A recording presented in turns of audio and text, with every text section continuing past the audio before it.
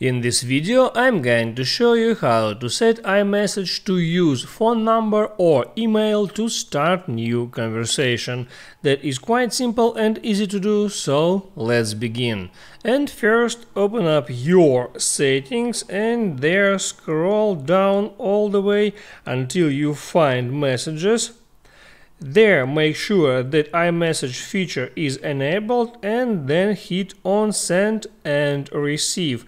And now here you can switch between where to start new conversations from. It can be your phone or email address. That's how it works. If it helped you out, hit the like button and don't forget to subscribe.